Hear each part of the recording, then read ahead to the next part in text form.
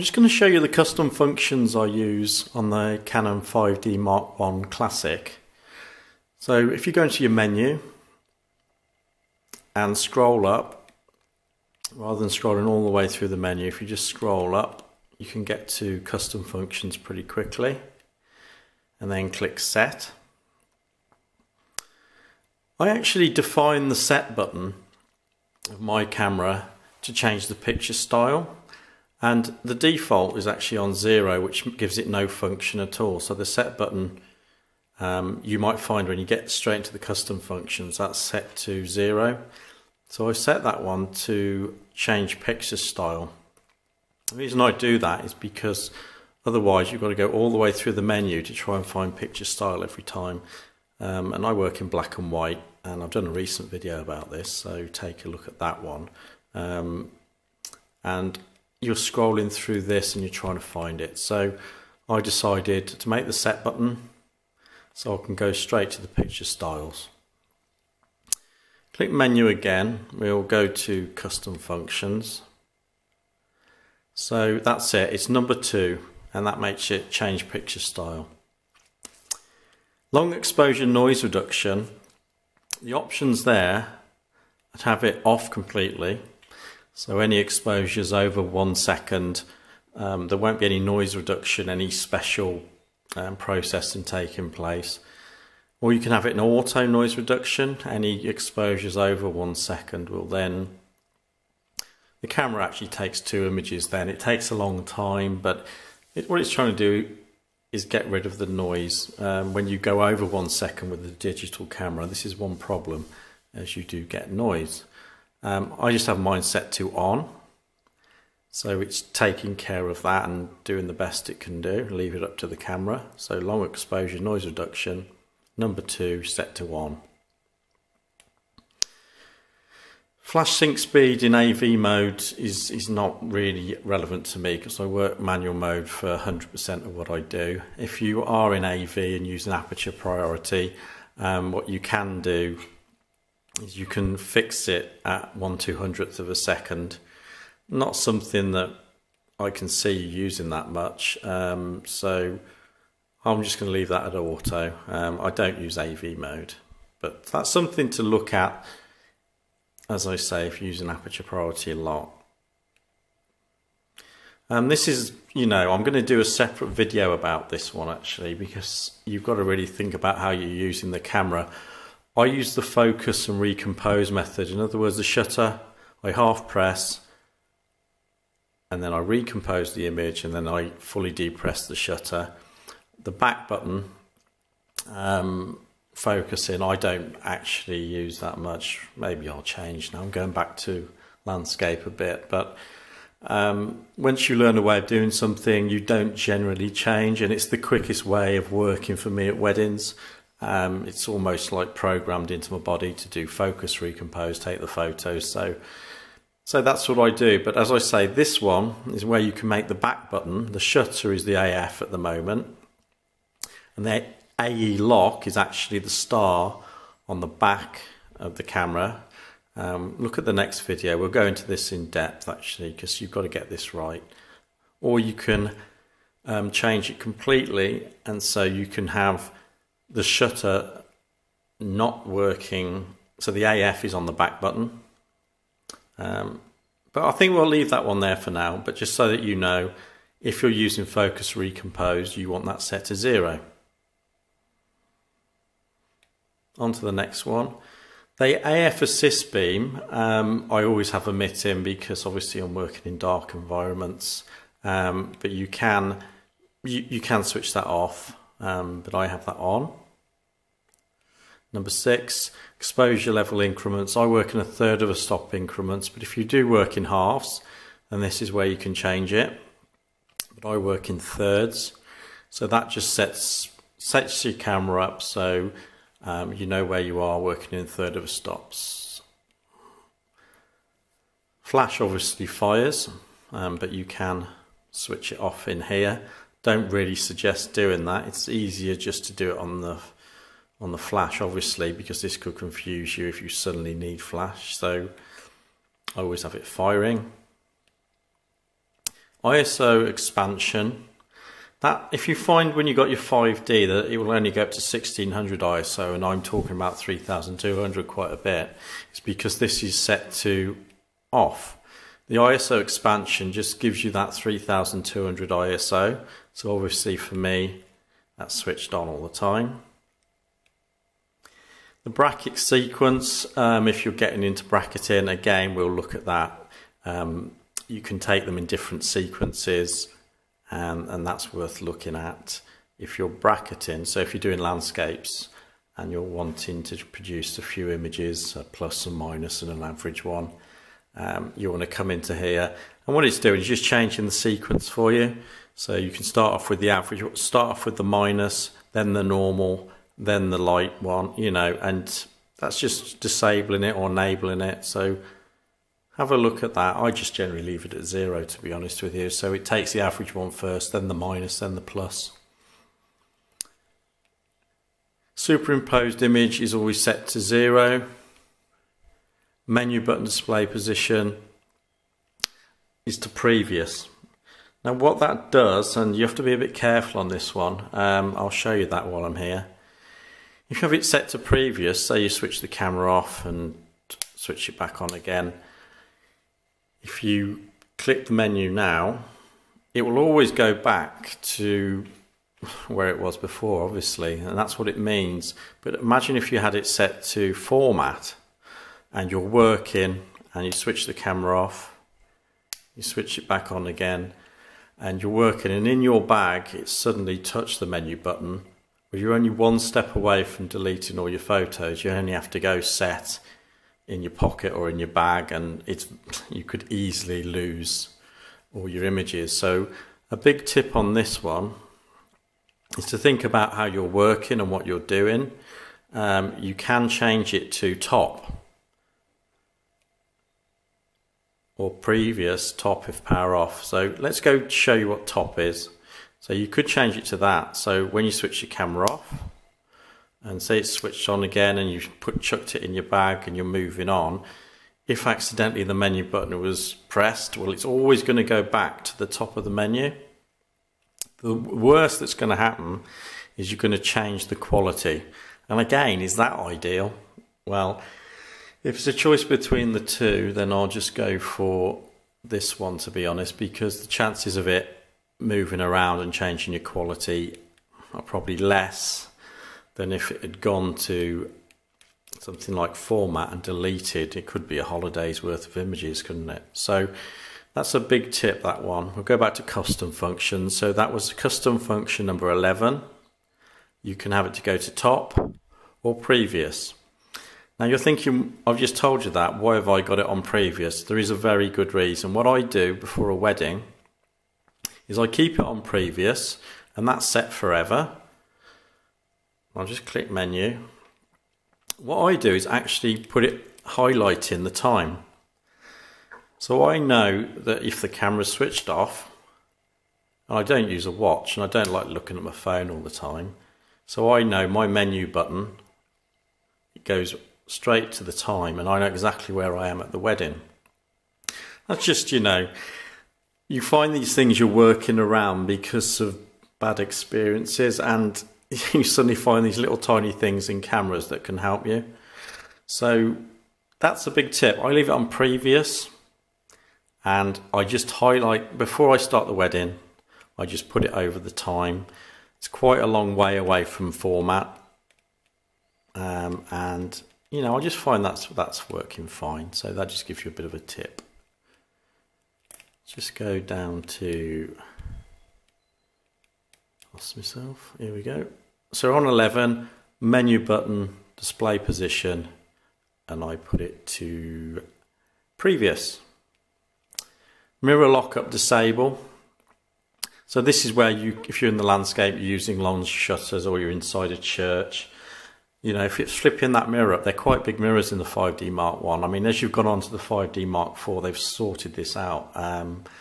So mirror slap is, you know, it's a very quiet camera in the 5D Mark 4. But this is where you can lock up your mirror and stop vibration. So we'll just enable that. I bet we can't focus, so I'll just put on manual focus. So it's flip the mirror up, and then it will take the exposure. That gives you an idea what's going on there. Just switch it off. Let's go back to the menu. So mirror lockup, again, you know, is something that you'll probably get into. It's just something that SLRs obviously have got this big mirror, and it does help you get sharper images. So I've got that disabled the majority of the time because I'm doing weddings, but I will use it a little bit when I'm out and about doing landscape.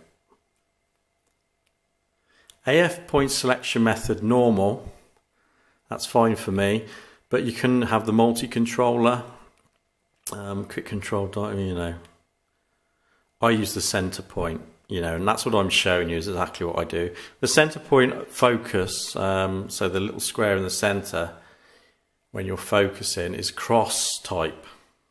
So what that means is it's a lot more sensitive, and it just picks up horizontal and vertical lines. So the chances are, when I'm pointing at a bride or a groom, that it's just easier to focus. I don't use any of the points that are around on the 5D Mark 1 apart from the center one. Center one's the only one I use. And again, this has been massively improved in the Mark 3, 4. But you've got a 5D Mark 1, so you know, don't worry about it too much. Focus, recompose, center focus point. It's kept me good for 13 years, or you say you should be fine. So AF point selection method normal. What that means is when you half press your shutter, use the center point, and that's the end of that.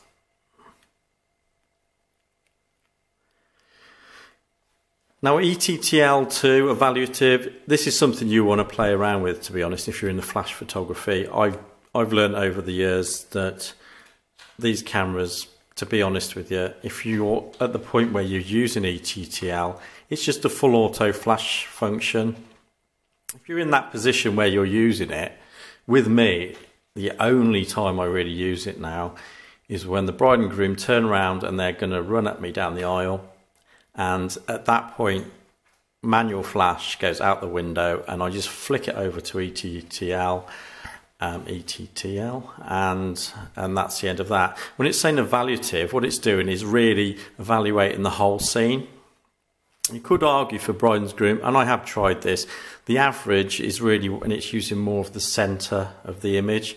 So if I'm pointing it down the aisle, you could argue I'll get better flash exposures when I've got an average. Because it's using the center of the image, but evaluative means it's using the whole scene.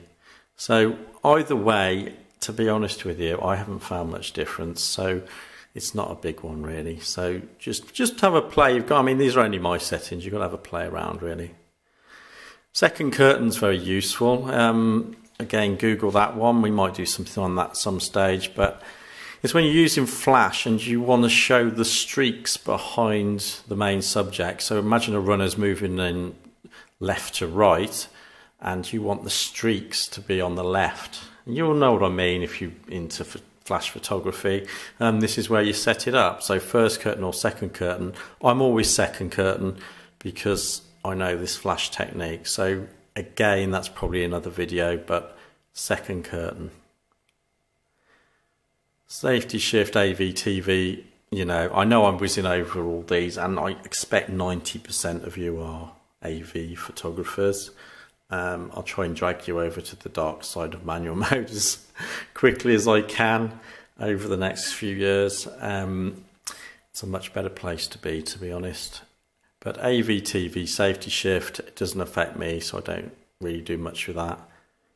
The activation area, expanded or standard, that's worth looking at. So the standard really means it's just using the center point.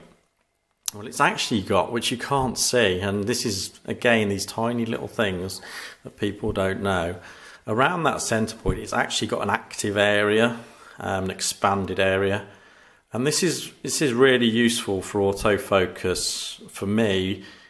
If say the bride and groom decide they'd like to do a walk and they were coming back up a road and they started to decide to do a run or whatever, you know, move a bit faster, If I put it into AI servo and it's tracking them, this expanded does help a lot. And I found by leaving it expanded, it just helps the autofocus system, gives you more chance of capturing that image. I know these cameras aren't designed for someone commented recently that 5D Mark 1 is ideal for weddings, but what about bird photography and all these different things? I mean, you're right. This camera is perfect for what I do. And just think about that before you buy one. Buy the camera that does what you need. If you're into bird photography and this sort of thing, you want to spend more money on your autofocus systems. You want to be looking at, to be honest, the 1DXs and the D5s. So this has got an autofocus system that works perfectly for me. And if you're doing weddings, portraits, slow moving, kids running at you, not so great, to be honest. You want to try and go up a little bit and get a better autofocus system. This is something to remember when you're work out what you actually enjoy doing and then buy the camera for that. But the expanded does help. It does help. So I've got that on. Custom function 18.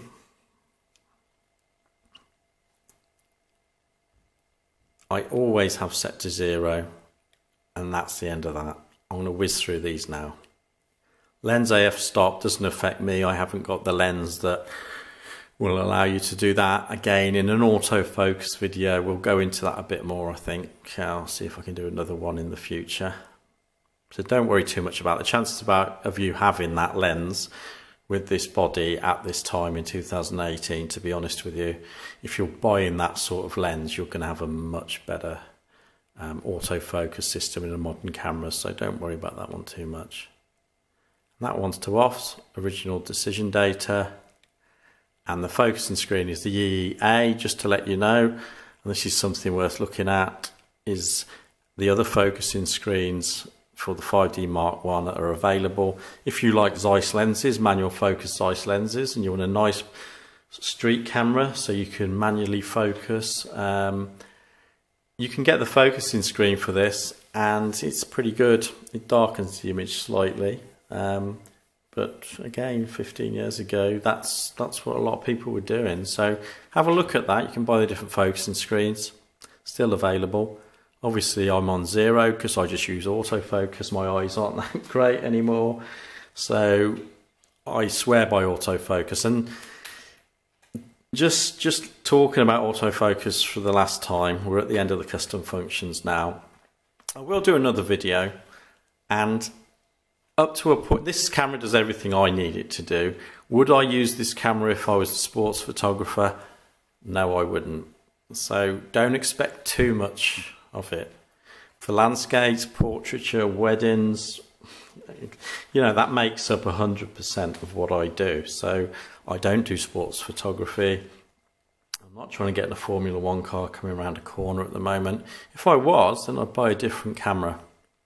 So I hope this helps. Anyway, if you want to subscribe, as I've said before, make sure you click on the bell, because else you're not really subscribed. It's a bit of a strange system.